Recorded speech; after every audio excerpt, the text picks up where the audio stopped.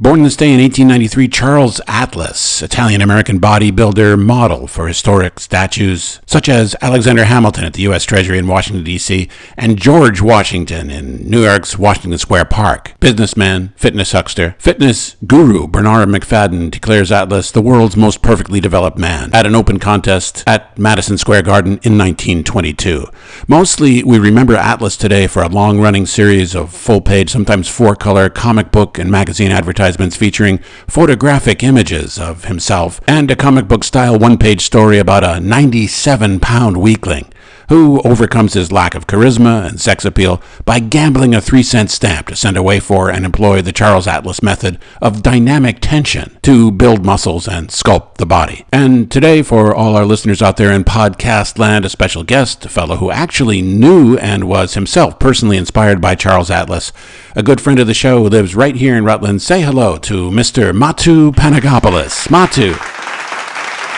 Yeah, well, MATOU, how you doing? I'm good, yeah. So, you knew Charles Atlas. Well, he lived down the block. He and his wife and the kids. Yeah, but I mean, you knew him. MATOU, man, you told me before the show that you and Charles Atlas were close. You were friends. Oh, yeah, that's right. We were close. You know, that wasn't his real name.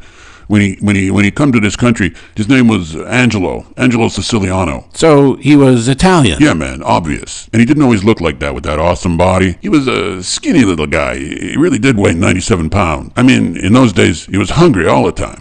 You told me you worked for him, that you were a copywriter for those famous comic book ads. The comics, yeah, I read the comics all the time. I knew the style. The first one I wrote was The Insult That Made a Man Out of Mac. I wrote that. You did.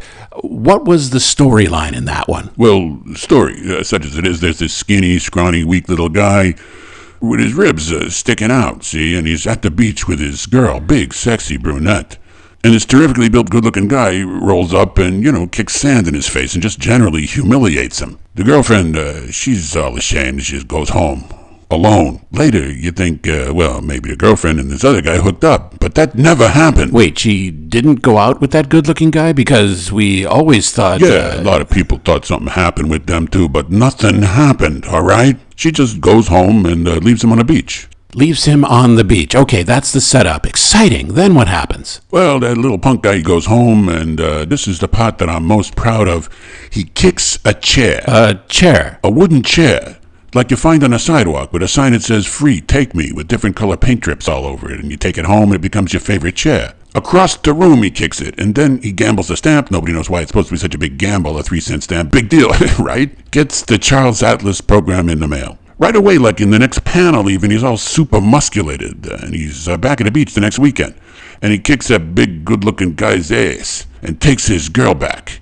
And she goes, "Oh, Mac, you're a real man after all." It's a super happy ending there. Yes, I remember that. And the character, the scrawny guy, that was based on the young Charles Atlas story, right? No, well, actually, that was based on me. Oh, I always thought it was... It was me. See, a lot of people think it's him, but it was me. Before, I was a brilliant physical specimen you see before you today and all buff like this here. I was a spindly, skinny guy, too, with no skills or chops whatsoever. 92 pounds, 5 pounds less than Mr. Big Stuff Charles Atlas. A stiff wind comes along and I'm all up in the trees. And I wasn't getting anything. No girls on the beach, nothing. Pathetic. A classic story. But the next year, you improved on that first ad. In the comics, you made it even better, and it really came alive, didn't it? Well, I guess you could say that. In 1941, there was The Insult That Turned a Chump into a Champ. The tension is that she's drawn so incredibly sexy. And he's hardly even there, nervous, sweating. He's such a wuss. Yeah, you wonder what they're doing together. Yeah, that's right. Nothing going on there. The big guy shows up and actually shoves the little guy out of the frame and takes the sexy girl away. Well, he don't so much take her as she just goes off with him because he's such a better catch than Joe. And Joe goes home, but instead of kicking the chair this time around, he pounds the table, and nothing happens. In fact, he hurts his hand. And then he gambles a 3-cent stamp, very important, goes to the program, becomes an Adonis in about 5 minutes. Then he goes back to the fair and breaks the good-looking guy's jaw. Breaks his jaw? Well, that certainly makes the point. Yeah, he really messes the guy's face up.